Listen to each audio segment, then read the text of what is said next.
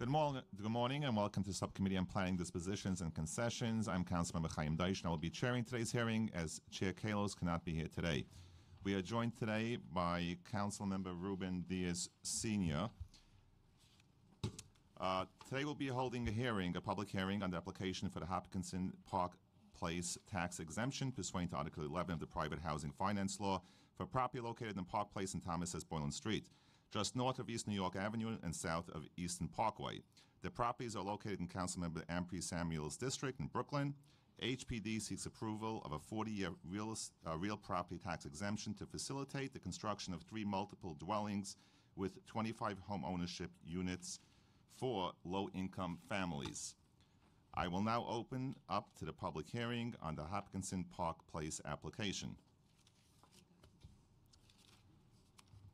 I'd like to call up Artie Pearson, Director of the Land Use, as well as Erica Benson, Deputy Director of NIHOP.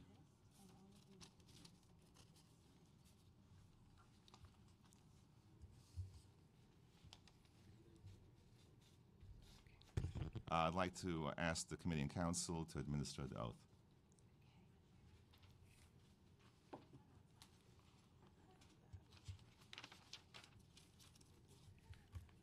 Please state your names. Artie Pearson. Erica Benson. Do you affirm to tell the truth, the whole truth, and nothing but the truth in your testimony before this committee and in response to all council member questions? Yes. Yes.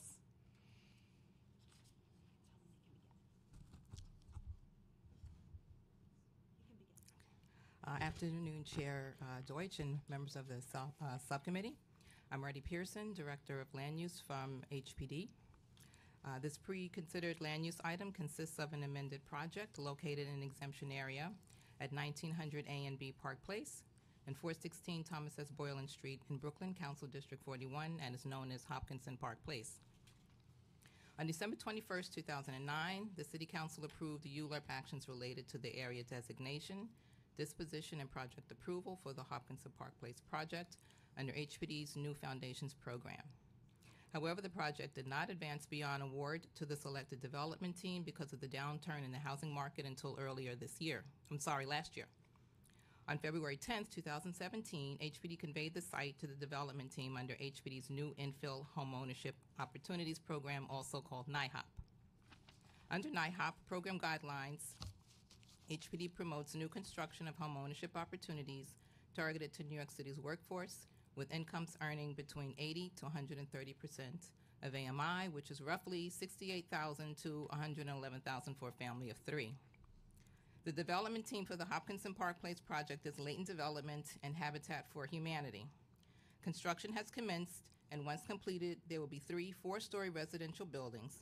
In total, there will be 25 cooperative homeownership units with a mixture of unit types, including 7 one-bedrooms, 15 two-bedrooms, 3 3-bedroom apartments marketed to households earning between 60 to 80% of AMI, and that's just for this particular project. And initial sales prices are underwritten at 60 to 65% of AMI. Maintenance will range from $326 to $820. The homes will be built to City's Energy's Conservation Code and Enterprise Green Community Standards. And the development team is committed to sponsoring informational seminars in the community in order to reach as many potential applicants as possible. In order to facilitate affordability for the potential homeowners, HPD is before the council seeking approval of Article 11 tax benefits. And at this point, we are just looking for the tax benefits as this project has been previously conveyed to the developer. And Council Member Ampry Samuel has indicated support for this project, and both I and Erica can answer any questions that you may have.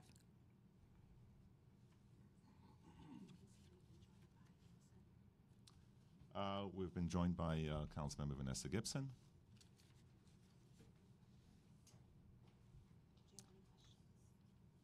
Any questions? No.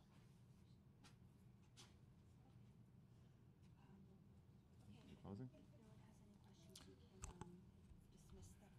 Any more members of the public who wish to testify? Seeing none, I will now close the public hearing on pre-considered LU Hopkinson Park Place tax exemption. Okay. Pause to take a vote. So I just want to make sure everyone knows what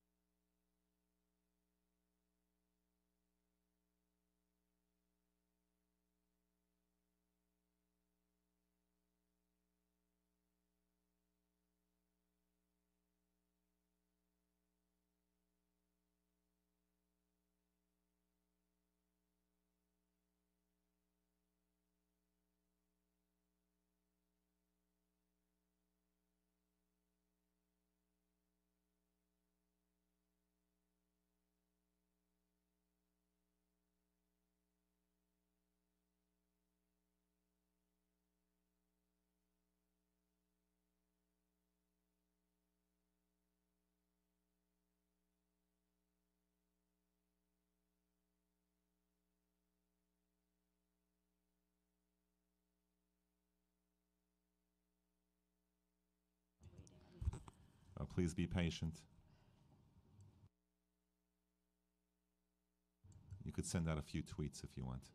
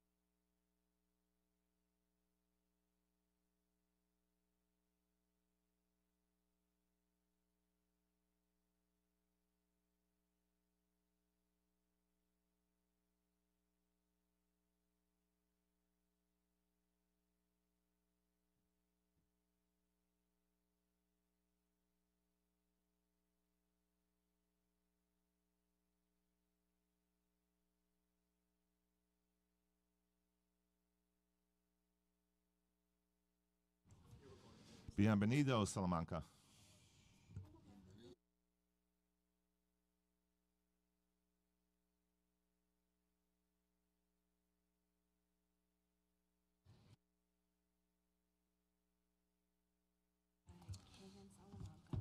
Yeah, we've been joined by Councilmember Rafael Salamanca, and also I'd like to acknowledge that the King is in the house. Okay. Today we will vote on the tax exemption we just heard, which has the support of Councilmember Ampry Samuel, and we will also vote on the 425 Grand Concourse applications, which we held a hearing on previously. The 425 Grand Concourse rezoning is in Chair Salamanca's district in the Bronx. It's comprised of 3 applications. 1, an Urban Development Action Area project, UDAAP designation, project approval, and disposition of city-owned property. 2, a zoning map amendment to rezone a C4-4 district to a C6-3 district. And 3, a zoning text amendment to introduce R9-1/MIH regulations governing heights and setbacks to change the C6-3 residential equivalent from R9 to R9-1 in Bronx Community District 1. To modify Appendix F to map the project area as a mandatory inclusionary housing area utilizing Option 1. There is also an application for a tax exemption pursuant to Article 11 of the Private Housing Finance Law. These actions will facilitate the redevelopment of former PS 31 school into a 27-story mixed-use building in which 100% of the apartments will be affordable. We'll be voting to modify the 425 Grand Concourse rezoning, LUs 8, 9, and 10, to clarify the towers which will not be permitted in an R9-1 district. Our modifications will also limit the applicability of the new R9-1/C6-3 regulations to only this MIH area 4 of the Bronx Community Board 1. We will be voting to approve the 425 Grand Concourse tax exemption, LU 14. I'd like to ask Chair Salamanca, you have a statement?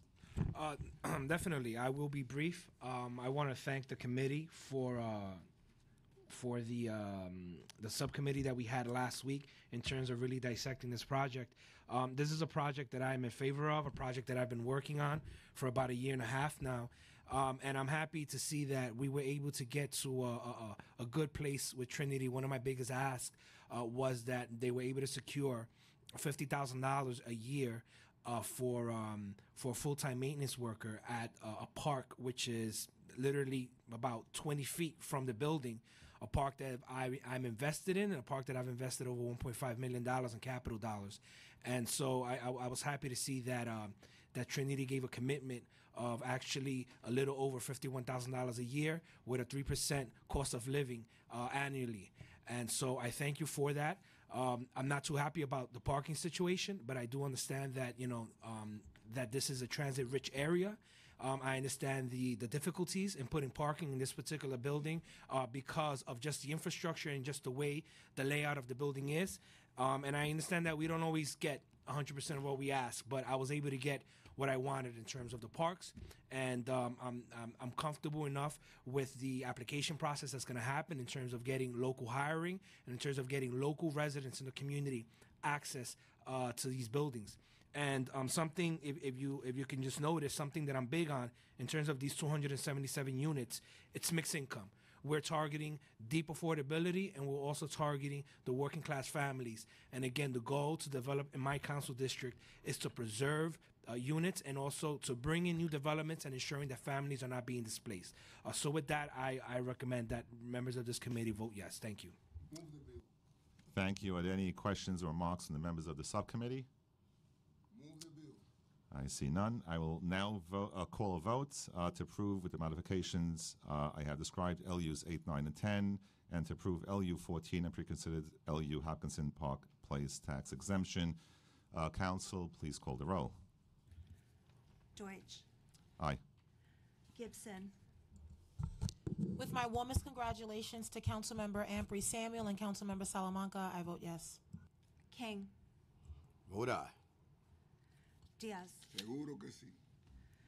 By a vote of 4 in the affirmative, 0 negative, and 0 abstentions, land use items 8, 9, 10, and 14. Land use items 14 and preconsidered LU Hopkins Place are approved, and land use items 8, 9, and 10 are approved with modifications, and all items are referred to the full land use committee for consideration. Thank you. I would like to thank the council and land use staff for preparing for today's hearing, and the members of the public and my colleagues for attending. This meeting is hereby adjourned.